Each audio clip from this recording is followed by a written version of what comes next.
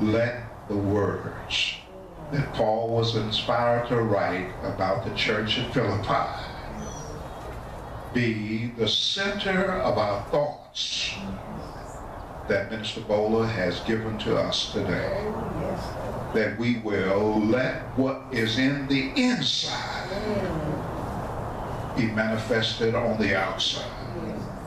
As we cling to and seek your guidance. We are so very pleased. And we are satisfied with you.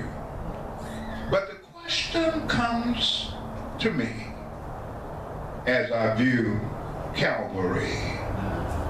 Is the Master satisfied with me? Make us what you want us to be. Guide us where you want us to go.